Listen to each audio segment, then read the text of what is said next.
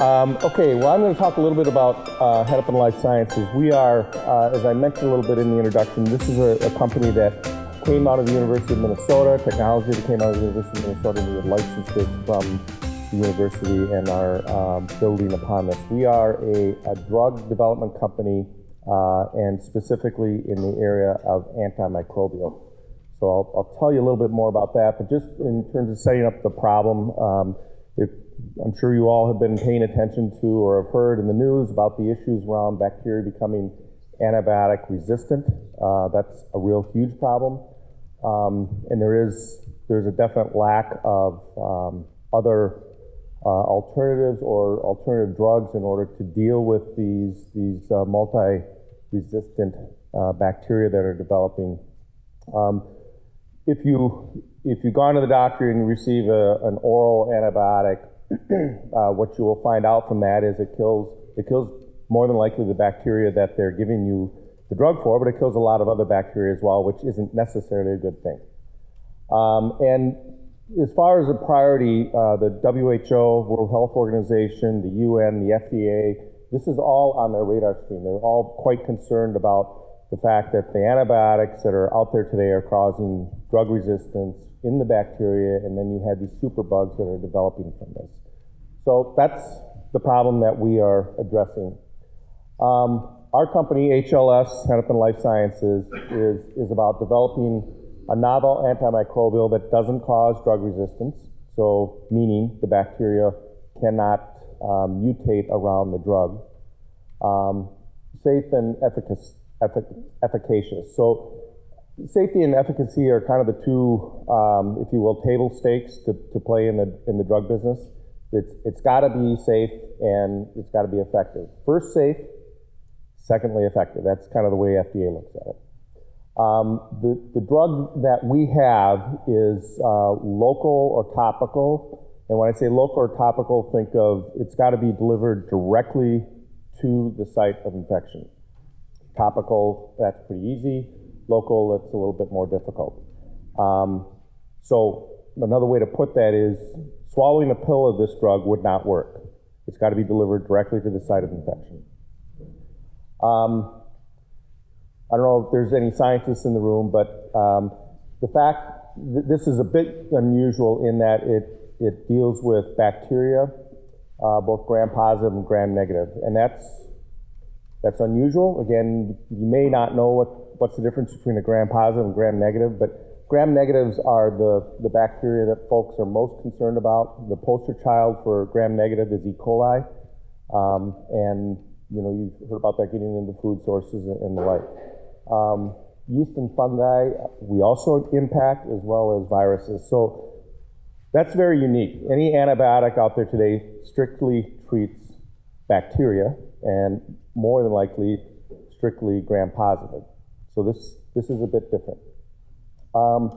And we have strong IP that we developed from the University of Minnesota, or rather licensed from the University of Minnesota, and then we are building on that technology as well with additional IP.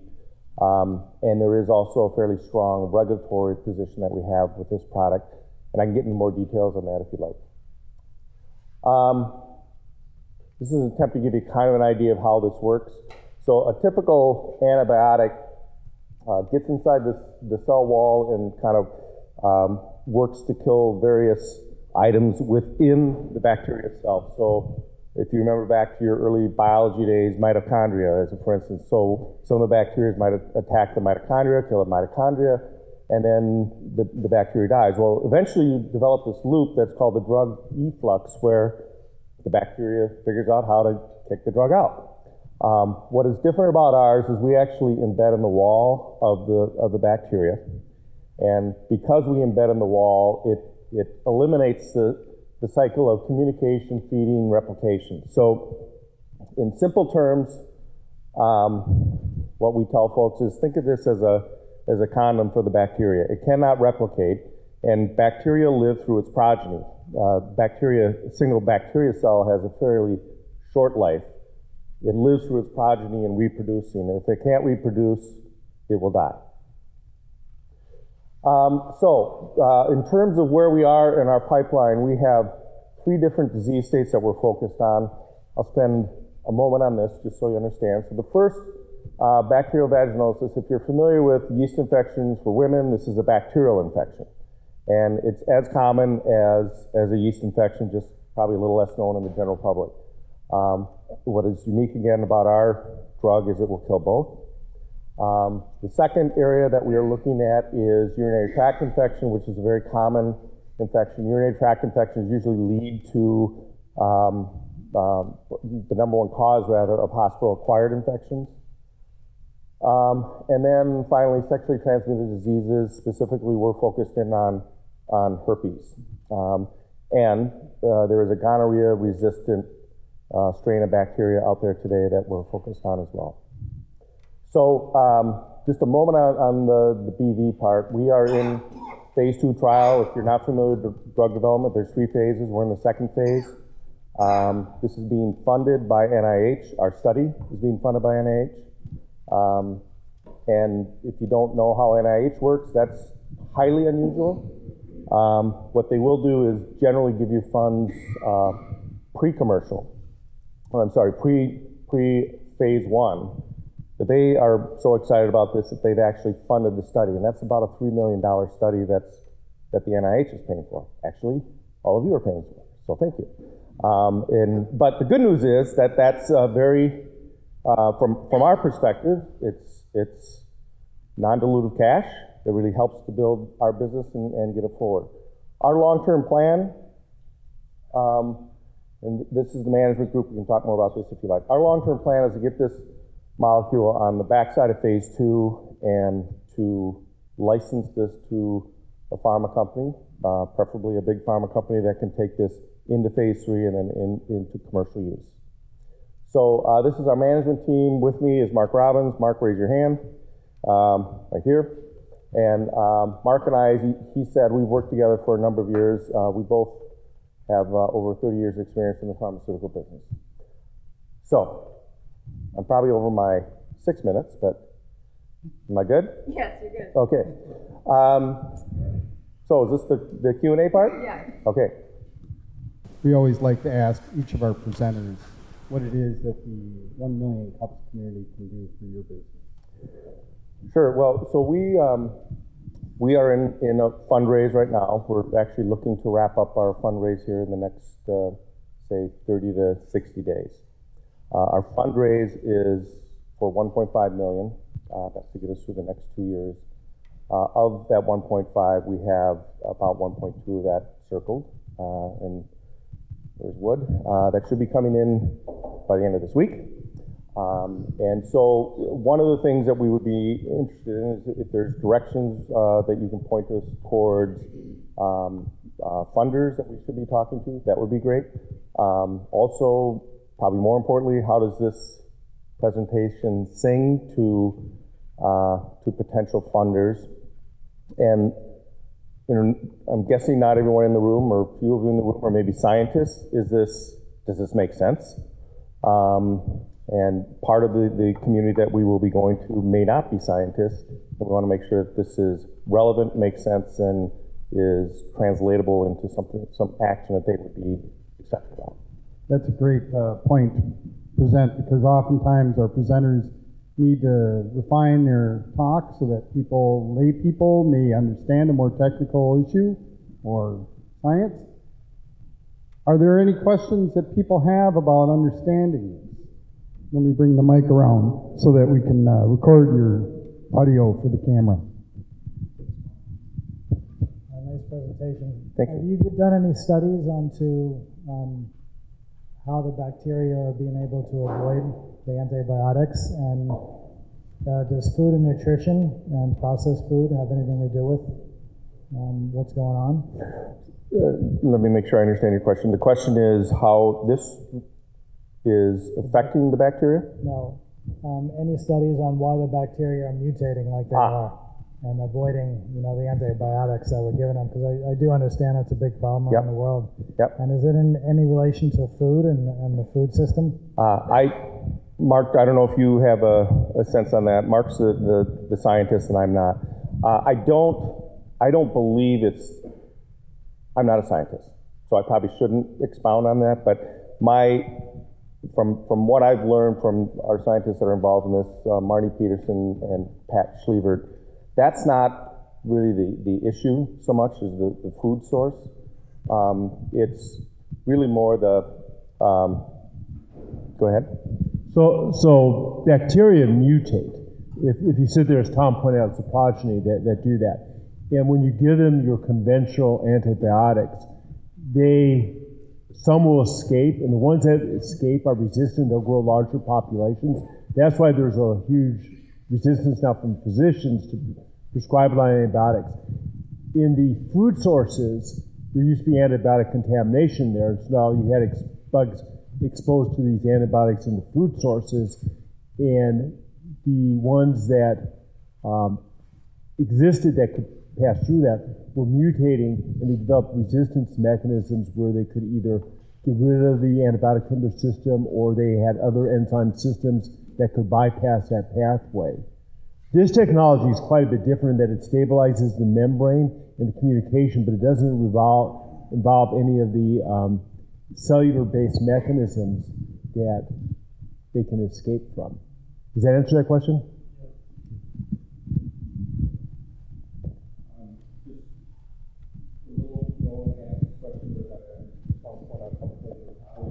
Hold the mic. Sorry, Mike. A couple things for you to understand about our team. So Pat Schlevert and Marty Peterson, these are the two inventors. They were both at the University of Minnesota when they invented it. They have both left the University of Minnesota. Pat is now at University of Iowa, and Marty has actually moved on to the University of Wyoming. Pat Schlevert, if you looked up his name, if you Googled his name, you'd find thousands and thousands of articles that he has written. He's quite prolific. If any of you remember when toxic shock was a big deal a number of years ago, this was the guy that actually identified the toxin and identified what was happening with these women from tampons. And so he's quite well known in the microbiological world.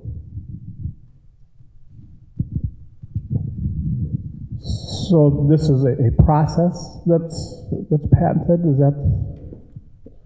So there's a couple different patents. The one patent that we have is a formulation patent. There's also a patent specifically to the disease states that we're going after. Okay. And it's smart enough to discern the bacteria that it's targeting. It's actually targeting bacteria, certain type. Yeah, Mark would be a better scientist to answer that question. You know, it doesn't specifically target bacteria. So it will also hit mammalian cells and other cells. The reason why it targets bacteria is because bacteria are rapidly producing. If bacteria don't produce, they die. If your mammalian cells, your cells that you're made up of, they're not reproducing at that fast rate and they don't die off. And so by stabilizing that membrane in the human cells or the mammalian cells, it has really no impact and it wears off over time. But with bacteria or anything that's highly rapidly producing that needs to reproduce in order to keep living, it will kill those off. And that's why it's specific for the bacteria. Does that address your question? Okay.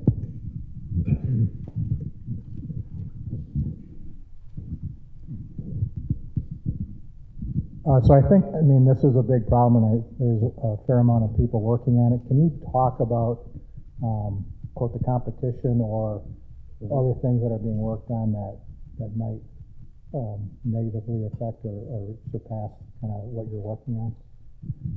Yes. So as far as in the specific disease state we're in, there are no other drugs that I'm aware of, and looking into you can go on the government website and see what drugs are being developed. There's no drug that I'm aware of or that is published that is going after this disease state that has the same drug resistance profile that we do. There is a drug that will likely be approved in the next year or two, which is a kind of a traditional old antibiotic that's being repurposed for this specific disease state, BV. It doesn't kill yeast, and it is oral, and because it is oral, it will kill other bacteria as well. So the competitive landscape here is not, it's good for us, I guess, in that sense. The drugs that are out there today, the gold standards, there's a drug called metronidazole. 3M, back when they had a pharmaceutical company, that was their drug, and the effectiveness on their package insert, if you were to read that, no one reads those, but is somewhere between 30 to 50%. So pretty low kill rate. We believe, and again, the tests will need to prove this out, but we believe we'll be in the 70 to 80% category.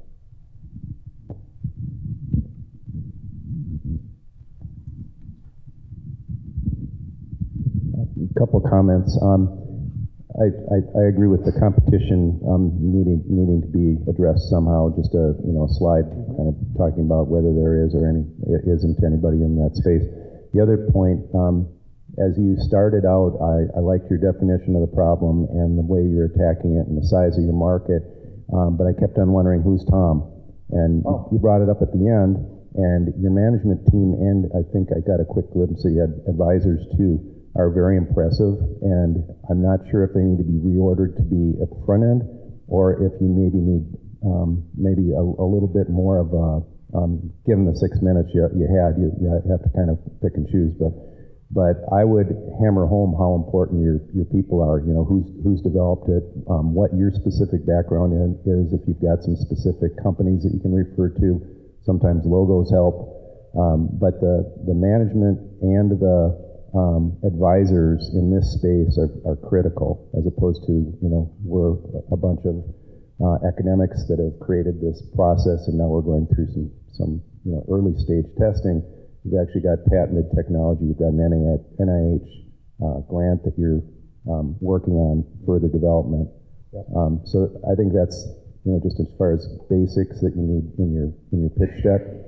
And then I guess just from a question standpoint, is phase 2 of an NIH similar at all to FDA phase trials? Yes, so good question. By the way, thanks for the feedback. That's very helpful. So it can be confusing. There is an NIH or an SBIR, as referred to, phase 2 grant. That shouldn't be confused with an FDA phase 2 grant. I'm sorry, phase 2 clinical study. What we have is the FDA phase 2 clinical study. That NIH is funding, which is unique. Yeah, good clarification.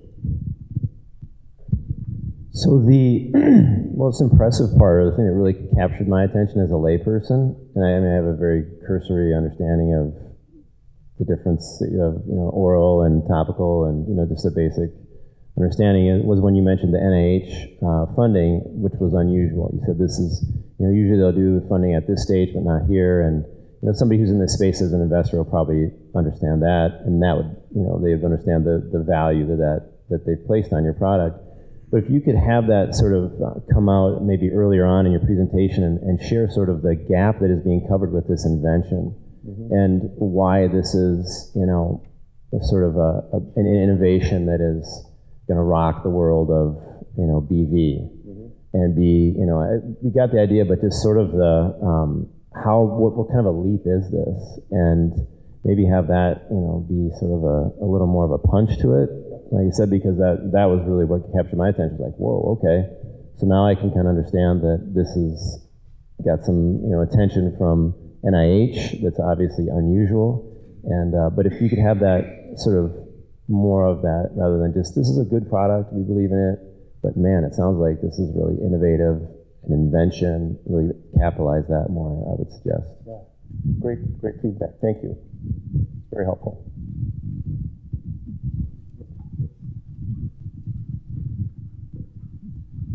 I got the impression that this is a product-driven idea before it was really communicated what the market was.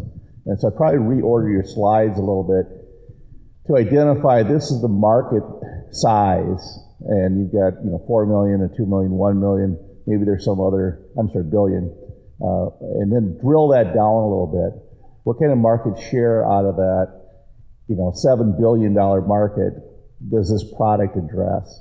And if you do that earlier in your presentation, a person's going to be able to discern, I want to play in that space, okay? And I think that this product has got a 20 share. Therefore, they capitalize and they say, I got a few other ideas. I got a $10 billion category, and I can capture $2 billion of that over time. All of a sudden, now I size the opportunity. And I think if you do that early in your presentation versus late in your presentation, it gets people either excited or say, I'm not part of that space.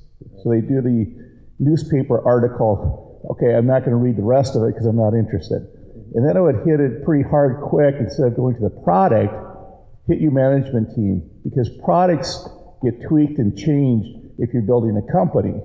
If you're just licensing the product, then keep it in the order that you have by focusing on the product, because your objective is to license this with a major pharmaceutical that's got worldwide distribution. So it really depends on your objective. I didn't really understand if your objective was to build a company, but that doesn't sound like it really is. You're basically going to license it out. Overall, I think it's great. Thank you. Great feedback. And that, you're right, that is not clear in the beginning, that what our intent here. What's the business plan, right?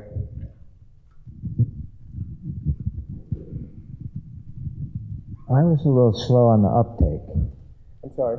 I was a little slow on the uptake, and I'm trying to pin down exactly what the advance is here.